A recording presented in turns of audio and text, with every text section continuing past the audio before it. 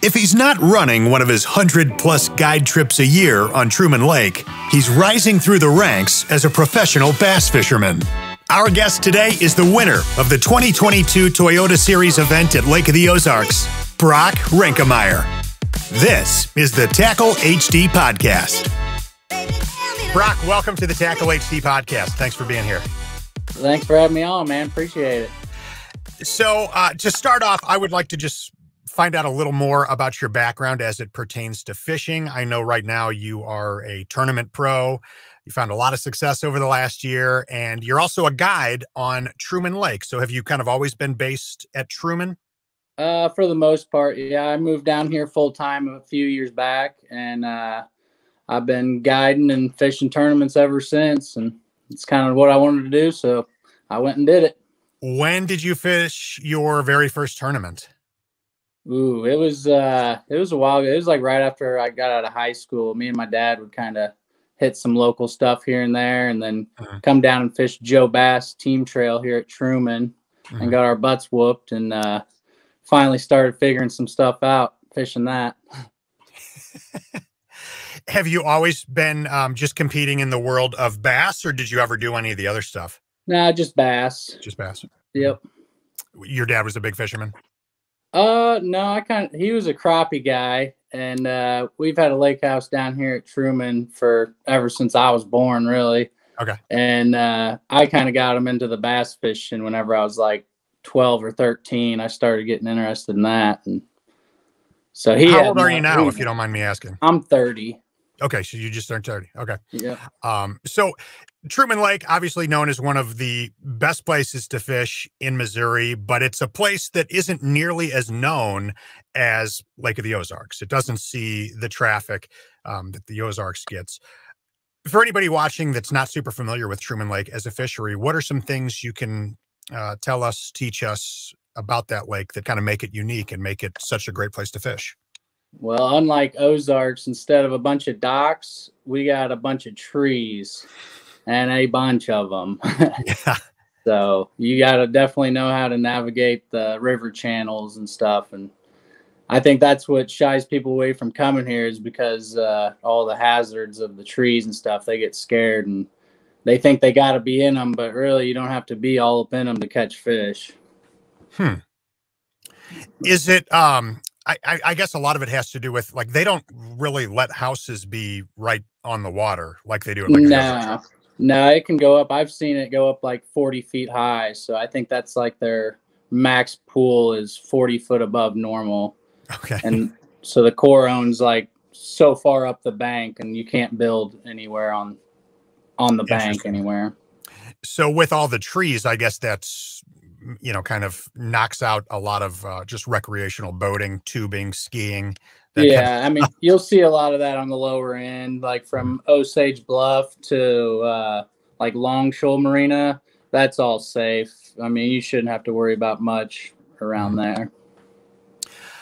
So I know you do the guided trips. From what I was able to gather on guided trips for a couple different species, I guess based on time of the year or what the client's looking for. You do bass, you do crappie, and you do white bass. So right now we are in the middle of December 2022. That's when this is being recorded. What are you primarily chasing right now? Mostly crappie. The white bass, they start slowing down. Here recently, the white bass they were up on the bank eating. I mean, we'd throw rooster tails at them, and we'd primarily do that about all fall long until it starts hitting this like 45 degrees and they start slowing down. So then we jump back over to crappie for the most part all winter long.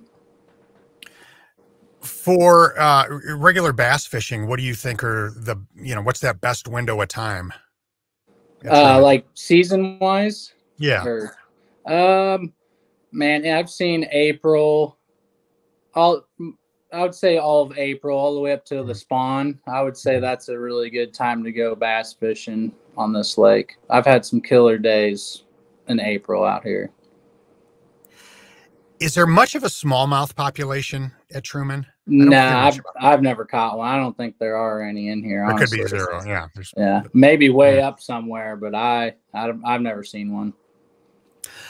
So Dave McCormick, big Truman Lake Yeah. tournament guy who I'm sure you know, Dave, for the last, I don't know, probably 7 months, was doing our Tackle HD fishing reports for Truman Lake, talking about bass fishing. And he reached out to me in November and he was like, hey, just a heads up, basically from Thanksgiving until February, I'm not on Truman at all because it kind of turns into a crappie fishing lake and Yeah.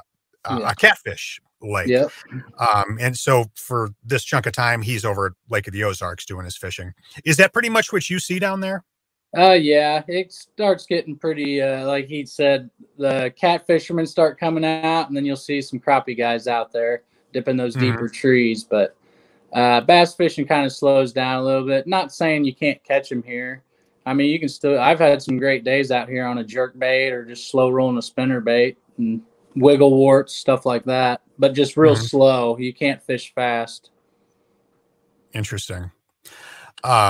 So I was trying to do my homework on you, and I was watching an interview you did with the guys from Truman Fishing Intel, and they were talking about crappie fishing because you do guide for that. So obviously you know how to catch crappie, you know everything about that. And I chuckled with the guy brought up, do you think you'll ever get into those crappie tournaments? And you just laughed and were like, absolutely not. I just kind of wondered if you would elaborate on that. I don't know much about competitive crappie fishing, but what is it about it that has you just like, no, not my thing? I don't know. I like the big fish. I mean, not saying the crappie are small, but I rather go cast and reel for them rather than just dipping trees and stuff of that nature. Different style. Yeah, it's just, I don't know. It's not my thing. I rather cast and reel for them and have a chance at a 10-pounder. Absolutely. What's the best that you've caught at Truman? I've caught like close to 6.5's my biggest one here, but my buddy Brad, he's caught an 8 1/4 a couple years ago in April. Really? Yep. And then like the next week he caught a 7 1/4. So they live in here.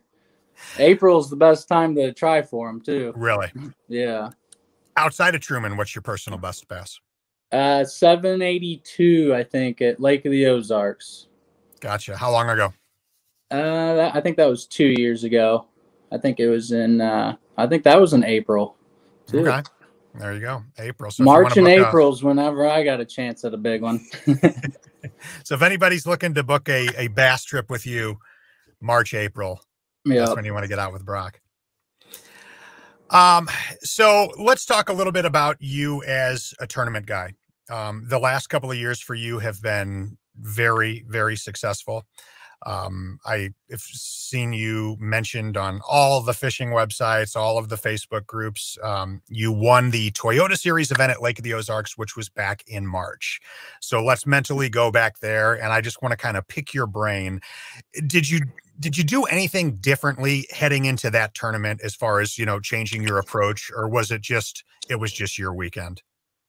I'd say the only thing I've changed in my approach was sneaking up on the fish, like my spots. It was mostly don't scare them with the boat and make really long casts. I think that was the number one thing that I learned from last year's event out there is I was getting hung up and messing everything up and getting too close to them, I feel like. So I was more sneaky this time. Really? Yeah. It worked. You won over $40,000 with the first place finish for that weekend. Is that something that you now see yourself doing when you're out there at these tournaments, being a sneaky angler? Yep. I was actually doing it last weekend out at Lake of the Ozarks with a spinner bait. I was trying to be very sneaky around those docks and not spook anything. Where do you prefer to fish, Lake of the Ozarks or Truman? I know you live at Truman, but I mean, I like Truman in April, and then all summer I like Truman. I like trying to find them in the summertime on that offshore stuff. But I would say Lake of the Ozarks has got a lot of bass in it. So I would have to say Lake of the Ozarks. Okay. Is there a 10-pound bass in Truman Lake, do you think? I believe so. I know there's an 8, so there's got to be There's got to be a 10-pounder somewhere in there. Okay, so back to the tournament in March. You're in that top. Were you in the top spot going into the final day? I think so. Okay. Yeah. So you're close to a very significant check. You've just got it. You've got to keep it together. What was going through your head as far as, when you woke up that morning? Okay, this is going to be my plan. This is what I need to do to stay in the money. Yeah, I was just trying not to freak out and fish too fast. Honestly, I was just telling myself, slow down that whole morning of it. Don't get all freaked out and whatnot. Just keep your head in it and slow down. Let it come to you. Don't force it. Yeah. So that weekend, your 3-day total, 15 bass you weighed in, 59 pounds, 13 ounces, got you a check of $41,750. When you win a big tournament like that and get to hold that big check up, do things change for you? Does the phone start ringing? Do you start getting the emails from the brands saying like, hey, would you ever have any interest in slapping our name on the side of your boat or on your jersey, anything like that? Not too much. I mean, I'm not the guy to go chase that kind of stuff. I don't know what it is about me, but I'm kind of keep to myself quite a bit. But I've had some few people call and text and whatnot, which I really appreciate. But I mean, it hasn't changed much for me. The most that's changed for me is knowing that I can compete in that level and want to keep getting higher in the ranks, like fishing, like the invitationals we're going to all fish this coming year, and have confidence in going in there and doing that and not just getting my butt kicked. So what does 2023 look like for you as far as competition goes? We're going to do the MLF invitationals primarily. So I think there's like 6 or 7 of those derbies all across the country. And we're going to focus on those, and then possibly do the Plains Division Toyota Series like I did this year. Okay. And then and then some local stuff here and there whenever I'm bored or not busy doing guides and stuff. So as far as those local tournaments and derbies, I mean, you are a professional fisherman. You were up there. How do the rules go as far as that stuff? Because I've heard some of the guys talk about, like the Big Bass Bash, for example, and they're like, yeah, they don't let me fish it. Like, how does that stuff work? Yeah, there's some of them have restrictions, like the Big Bass Bash. You can't guide on the lake, and then you can't if you've won like over $10,000 in like big events or something. Mm-hmm. Or in bass fishing in general that year, then you're not allowed to fish it. Okay. So basically they're trying to just keep it as a true amateur event. Yeah, which is cool for the Big Bass Bash for them to do that. I think that's awesome. Yeah.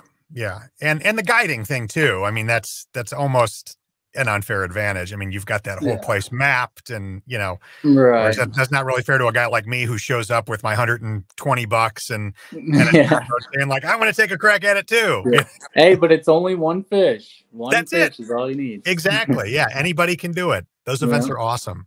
Yeah. So what was your next best, finish? I would say third. I got third here at Truman for that Toyota Series back in September. I was leading it after 2 days, and then I didn't blow it, but I didn't catch a big one on the last day, so it dropped me to third place. But I was happy about it. Yeah, well, like you said, you're climbing those ranks and just getting your name out there, and I'm sure confidence is such a big player in all of this. Like, do I want to make the investment to haul my boat up to New York, and all this to just get demolished by these guys and just drive home sad and broke, Right. but yeah, I mean, you've got to have the confidence going into it. Yeah. So that's cool. And at the same time, whenever I get my butt kicked, the next week I'm like, I need to get back there and see what I did wrong. Like, exactly. Figure it out, because those guys obviously figured it out. Why can't I? Right.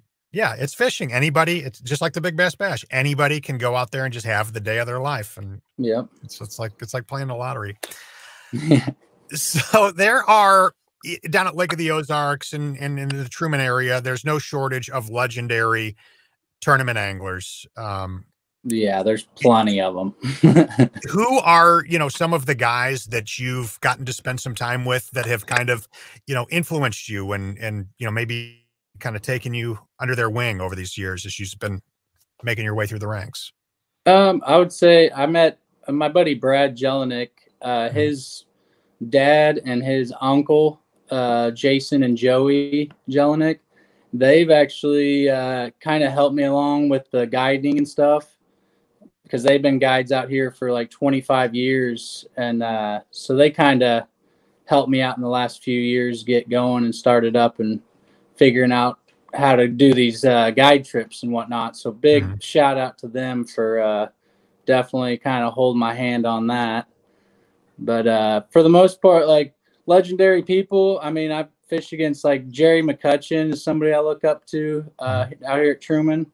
And then I would say Lake of the Ozarks, I look up to like Roger Fitzpatrick and even Marcus Sikora. There's so many names out there that I look up to, and to compete against them and beat them, it's a pretty good feeling. But I wish I had them as like my mentors, but it's mostly been just me and Brad just kind of putting our heads together and going fishing all the time with each other and figuring it out. I mean, there's no substitute for just figuring it out yourself and putting in the work. And, well, both Marcus and Roger have been guests on this show doing exactly what you're doing now, sitting down and talking to me. And both great guys. Do you ever just reach out to those guys and like, hey man, I'm going to be down there next week. Any chance, would you have any time to get out on the water with me? Do you do that? Do pro fishermen do that? We don't really fish with each other, but we'll definitely ask and see how they're doing and if they're on them or not, kind of joke back and forth if we're catching them or not. You don't try to get out there on the boat with them though? No, they're pretty tight-lipped. They don't want me knowing. Interesting. Yeah, I get it. That was Dion Hibden was on a couple of weeks ago, and that was something that he really kind of got into. I asked him if he guides because his dad, his grandfather were guides down there, and he said a little, and he said, and it was interesting. He said it's not worth $500 in my pocket to take somebody out there and show them secrets that it has taken my family 100 years to acquire.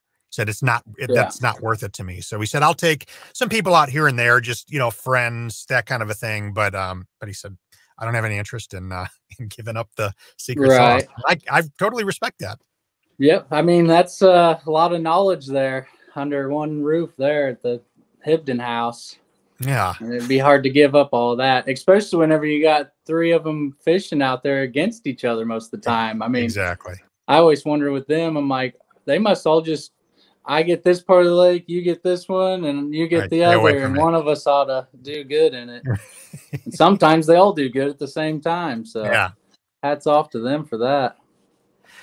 So before I get off of the, the tournament, the competition stuff, I got to bring up, and you've probably are sick of talking about it, but, these guys that got busted at that walleye tournament, stuffing the fish with everything from, those big egg sinkers to walleye fillets. And I mean, you have to know that cheating goes on here and there in any kind of a competitive thing, especially when money's on the line. In the world of competitive bass fishing, have you seen any shockwaves make it to you guys where they're doing things differently now in the tournaments? Not necessarily. I've seen, I mean, of course we get lie detector tests, and people can protest somebody if they think they're cheating or suspicion of them cheating, and they can protest it and they can get a lie detector test or whatever. But I haven't really seen anything like any extra precautions after that deal for them to do other, I don't know, tests or whatever you want to call it. Right. Because I'm not. I mean, I guess there's some kind of a you could wand the fish, and if there was anything metal in there, right? There's that. But That's what got pretty me was sad. We got to do that though. I know. I mean, that's terrible. But I mean, What, it's true. I mean, those guys got away with it for a long time, and it's almost unbelievable. And it's like they thought they were probably cool doing that. Like, man, we're getting away with it, and we have been. That's messed up. What really threw me though was when they were finding walleye fillets in there, and it's like, okay, well, that's something that you can wand the fish or whatever, and they wouldn't be able to know unless you opened up that fish. But isn't the thing with walleye tournaments, the fish don't have to still be alive? I guess so. Yeah. Okay. Yeah. Because those otherwise you wouldn't get away with that with bass. Yeah, they would have been dead for sure, right? I mean, those things weren't still living after that. Maybe they were, but no chance. Surely not. Not with that much weight in them. No. Gosh. Well, yeah, it'll be interesting to see. But that was the first thing when I saw that. It's like, okay, now everybody knows that there's cheating going on with all this money on the line. People are gonna be out there demanding all these new things are in place to make sure it doesn't happen in the world of bass fishing. But so the lie detector thing. So let's say, after you won that tournament, somebody could just go to the organization and say, I think there's something fishy about this. Yep, they can write a little write it in their notebook and just hand it to the director and say, hey, I want to protest this guy. I think there's something fishy going on. I seen him in a creek doing, whatever, looked like he was cheating or something. Yeah. Or somebody came down the bank and gave him something, or who knows what the scenario would be. But you're allowed to protest. And then the way it plays out is the organization then comes to you and says, hey, somebody is protesting you, so you need to now take this lie detector. That it's just automatic? Yeah, I would say so. Yeah. I mean, does that happen a lot? I know, not that I've seen. Okay. I have not seen anybody be protested. Yeah. Thankfully. Yeah. You don't want that stuff in the sport. Well, okay. So on to, your other thing, which is guiding. You are a guide at Truman Lake. You do it pretty much all the time that you're not on the road for tournaments, right? Fishing is your full-time gig, right? Yeah. Yep. Okay. Yeah. I usually do all my guides on the weekday, and Monday, Tuesday, Wednesday is the preferred day for me. So I'm not out on the road or something and doing bass fishing on the weekends. Sure. How many guide trips do you think you did in 2022? I don't even know. I would say average 2 a week, 2 or 3 a week, probably. That's awesome. I haven't really been promoting it too much, but I'm going to start thinking about it now. Yeah. Well, I couldn't find a website for you. I mean, you have social media, but your social media is not pushing guide trips. Your social media is just, showing all the stuff that you catch. Yeah. So for anybody watching right now, and I'll put the info on the screen, if they are interested in getting together with you for a Truman guide trip, how can they reach out to you? On my Facebook page or Instagram page. You can just shoot me a private message on there or post, whatever, and I'll definitely get back with you on it. Gotcha. Or you can call me at 816-260-1696. Fantastic, Brock. I appreciate you being on. I can't let you go without talking about tackle, because this is the Tackle HD show. You see behind me, I've got a couple of retail displays. These are actually the displays that people will find in Walmarts from mid-Missouri on down into Arkansas. There's 120 stores that have these things, and they're stocked up with 3 different products: our high-def craw, our Hellgrammite, the regular size Hellgrammite, and then also the smaller version, the Nedmite. So people out there, if you've come across these in Walmart, check it out. Always got great prices on them. And of course, you can buy all of our stuff at the link you see below, tacklehd.com.